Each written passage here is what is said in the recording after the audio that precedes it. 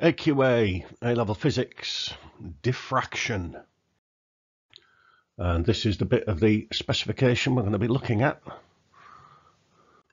So what is diffraction? Well, here are some wave fronts. Now they are plane wave fronts on the left, and they're going through a slit. And what's happening is that they are diffracting. And in this particular case, what we're getting looks very much like circular wave fronts. So the plane wave fronts go through an aperture.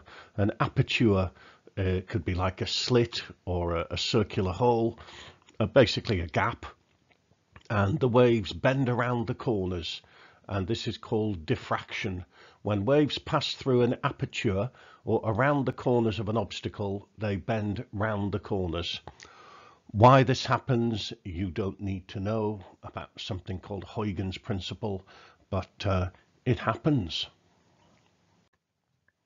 Now, single slit diffraction, if I get a laser and I shine it through a single slit, don't confuse this with Young's double slit. Okay, this is just one single slit, and on a screen over there we get a single slit diffraction pattern. And it's basically the thing that we're interested in. There is a central maximum. Okay, there's this wide bit in the middle, then it goes dark, then it starts getting a little bit bright again. If you look at the graph below, the graph you don't need to know, it says in the syllabus, but there's this wide central maximum, and this maximum becomes wider if we make the slit narrower, or if we use a bigger wavelength. So for example, a red would have a wider diffraction pattern than if we used a green laser. So there's a wide central maximum, and the width of the maximum depends on the wavelength, and it depends on the size of the slit. This is a diffraction grating, and it's lots and lots and lots of slits. If you look, 300 lines per millimeter, that's a lot of slits. Okay, now when monochromatic light, monochromatic means it's one color, one wavelength, passes through a diffraction grating, what we get are very bright maxima at very definite angles. In between the maxima, everything else cancels, everything else is destructive. But at certain angles, we get very, very bright maxima, because all of the waves go through these slits, they diffract, lots and lots of interference, very bright maxima, everything else destructive. And this is the equation that you need to know. D sine theta equals n lambda. D is the slit separation, theta is the angle for a particular order, whether it's the first order, the second order, etc., the number of the maximum.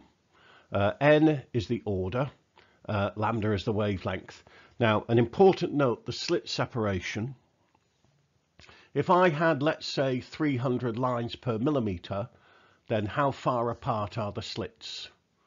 Well, the way I think about it, 300 lines per millimeter, so you've got 300,000 lines per meter, so you've got 1 over 300,000 meters per line. So if 300 lines per millimeter, so 1 over 300,000, which is 3.33 times 10 to the minus 6 meters, you will be asked to do that little calculation to work out the slit separation. So here's an example for you to have a go at. Stop the video, pen, paper, calculator. And the answer is, there you go, 2.93 degrees. How many orders are possible? This is quite a common question. Well, the maximum value of theta is 90 degrees. If you're bending round a corner, you can't bend round a corner more than 90 degrees. So sine 90 equals 1. So if you put sine theta equals 1 in the equation and then get the value of n, and if you get a value of, let's say, 19.5, then 19 orders are possible. in this particular example. Diffraction gratings are used to measure the wavelength of light, is the main use for them, which is very important. Now, spectroscopy means looking at the spectra.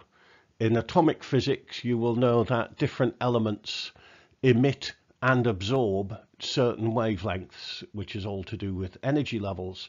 So if you excite a substance, like maybe stick it in a Bunsen flame, it gives off light. If you look at the wavelengths of the light that it emits with a spectroscope, you can figure out what it's made of. So that's chemical analysis. It's very, very important in astronomy. In astronomy, we look at the spectra of stars, and from the spectrum of the light, we can figure out what the stars are made of. You actually need to be able to derive this n lambda equals d sine theta. And here's just a kind of a simple derivation. And basically, look at the top diagram. I'll get the old pen out. On the top diagram, at this particular angle here, let's say that's the first order. So the 0 order is the straight through position. Now, for the first order maximum, that means that all of these waves are a wavelength. The path difference is a wavelength. So that distance, if I drop a perpendicular from there to there, drop a perpendicular, then that little gap there is a wavelength, because that's the path difference between adjacent slits. So I've made it a bit bigger here. And if we look at this triangle here, and from what I've just said, this is a right angle. This is the slit separation D. This is the path difference lambda. Okay, this is my angle here, theta, because it's the same as this angle here.